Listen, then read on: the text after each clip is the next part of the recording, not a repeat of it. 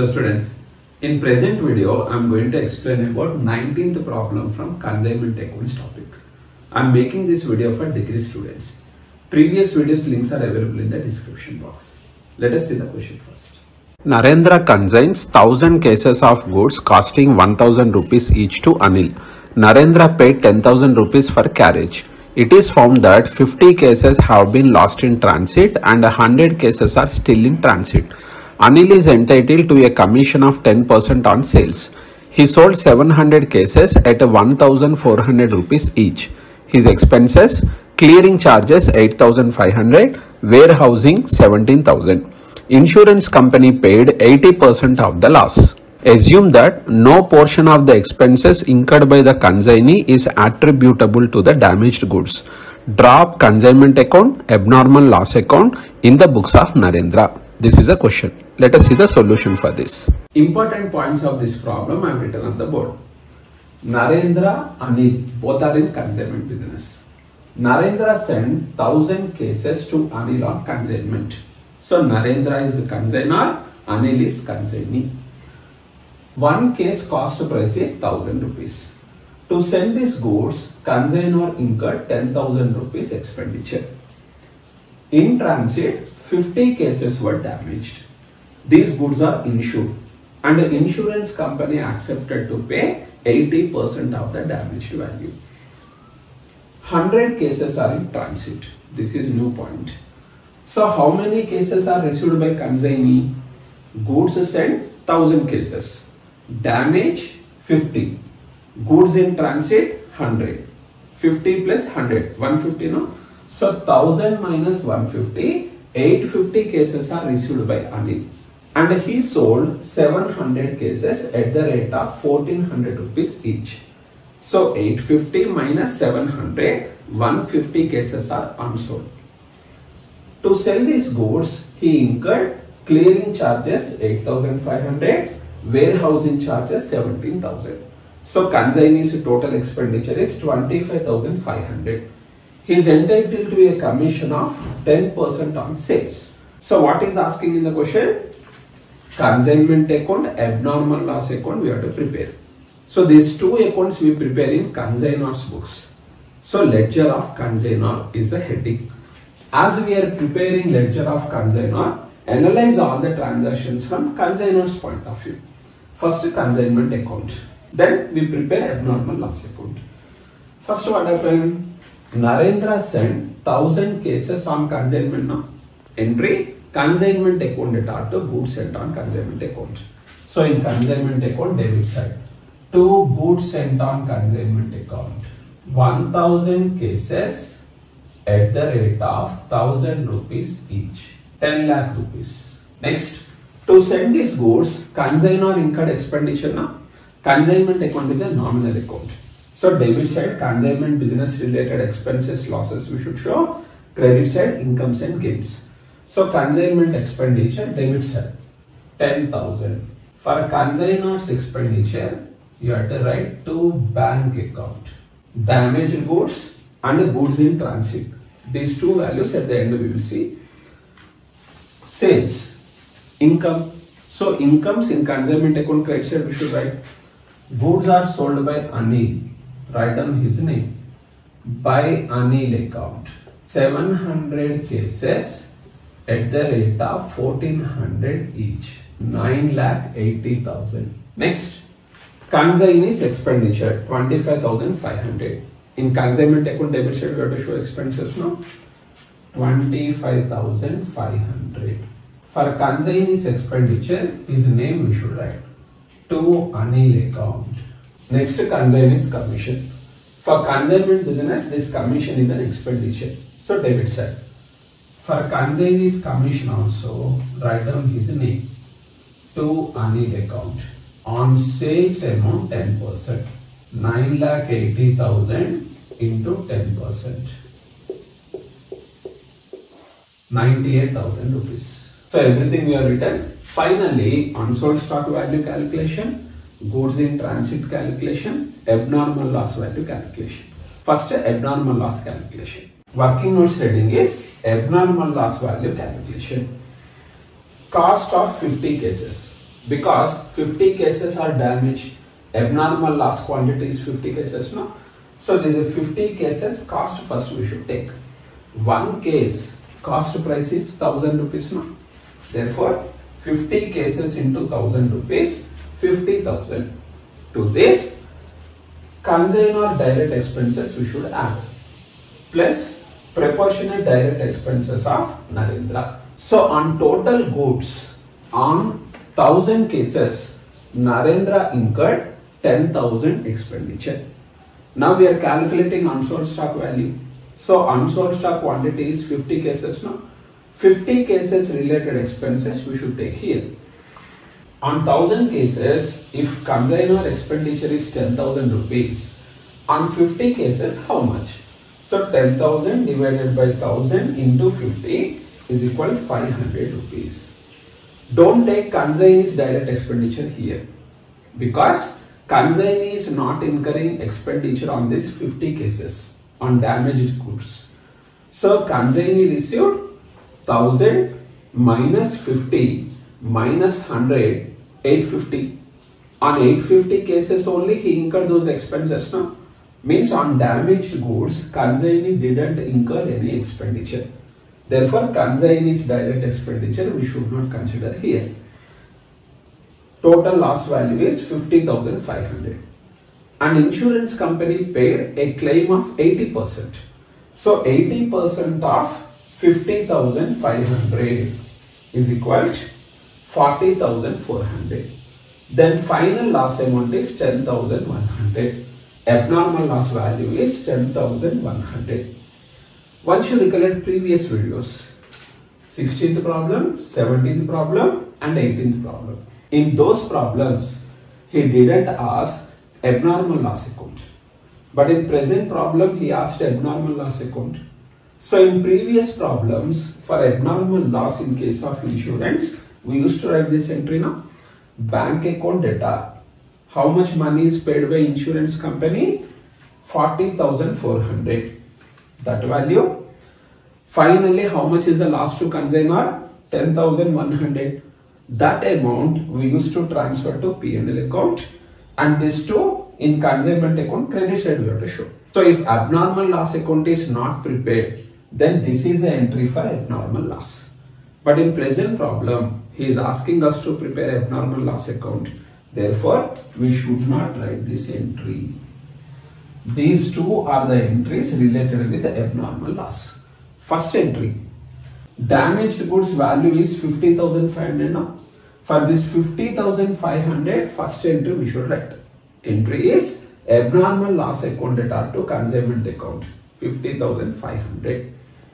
Next, abnormal loss account we created by debiting with the 50,500. Now we should cancel. So to cancel, we should credit abnormal loss account with the same amount. In this amount, 40,400 is received from insurance company. For that, debit bank account. 10,100 is not going to come. This is the final loss to consignor.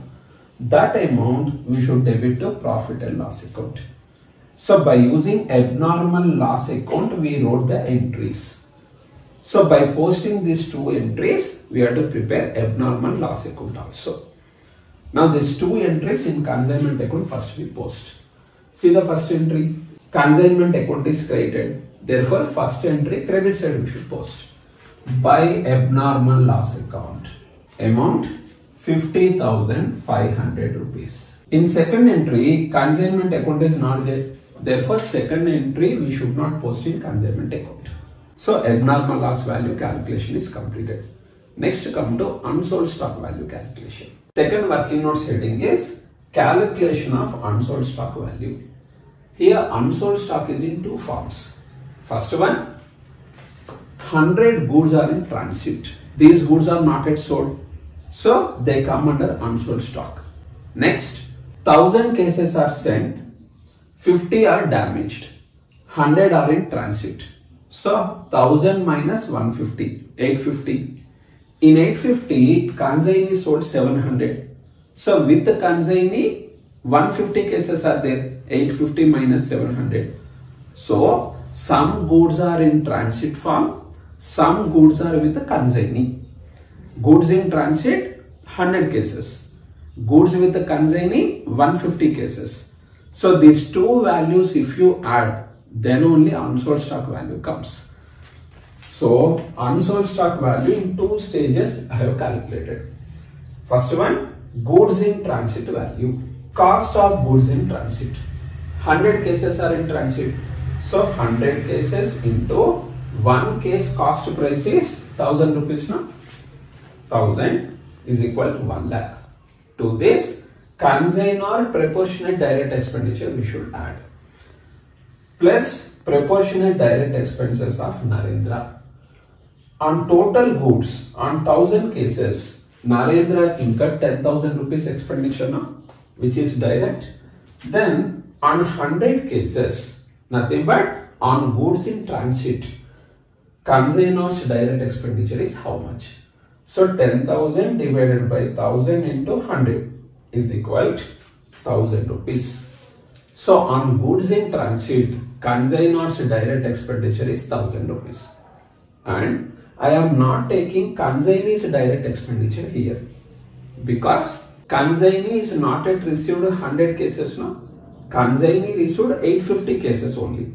On 850 cases, he spent that expenditure. So on this goods in transit, on 100 cases, consignee didn't incur any expenditure. That is why his expenditure we should not add. So while calculating abnormal loss value also same concept we use now. These two values total 1,01,000. This is value of goods in transit. To this, with the consignee some goods are there now, 150 cases. These goods value also we should add. Total goods sent 1000 cases. In this 100 are in transit, 50 are damaged, 700 are sold. 100 plus 50 plus 700, 850. If you deduct 850 from 1000, unsold stock with the consignee is 150 cases. Then cost of this 150 cases first we should calculate. 150 cases into one case cost price is 1000 no? 1000 is equal to 1,50,000.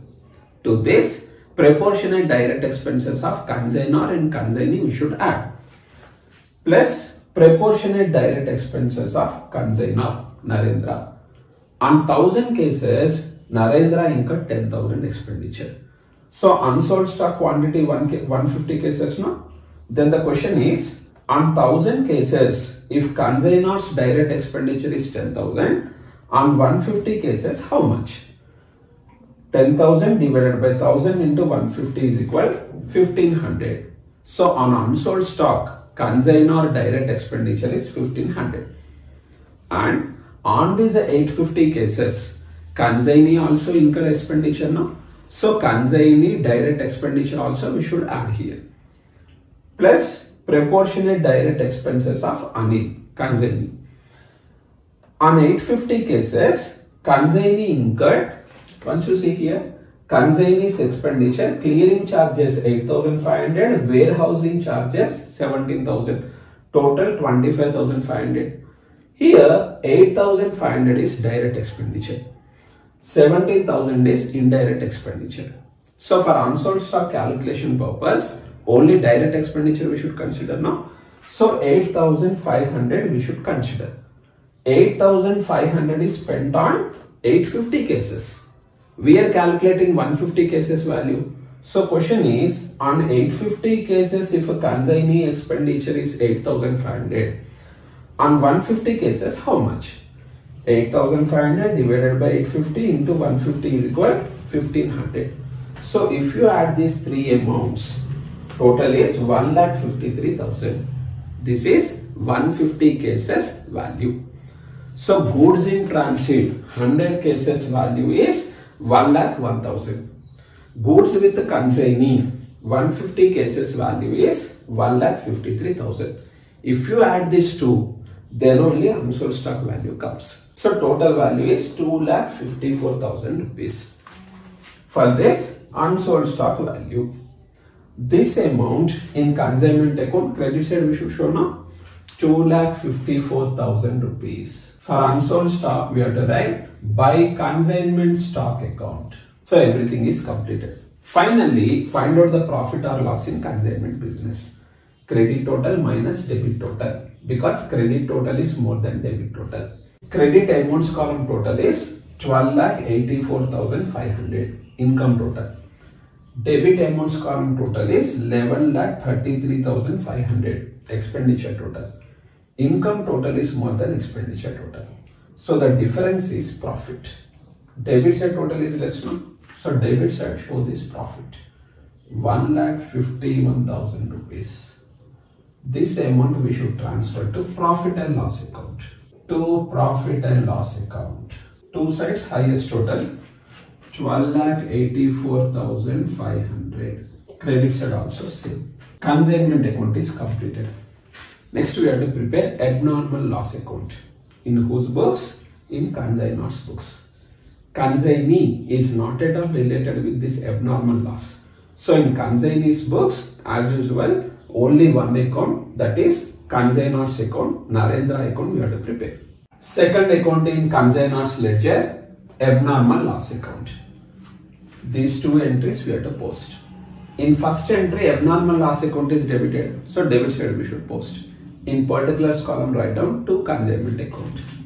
To consignment account, 50,500. In second entry, abnormal loss account is created. So this entry, credit side we should post. We debited two accounts now, bank account, profit and loss account. These two accounts we should write in particulars column. By bank account, 40,400. By profit and loss account, 10,100. Close the account. Debit total and credit total both are same. So there is no balance carried down in this account. Abnormal loss account is closed. So 50 goods are damaged now. This 50 goods value is 50,500. In this, insurance company paid 40,400. Transfer that amount to bank account. And finally, consignor is incurring 10,100 rupees loss.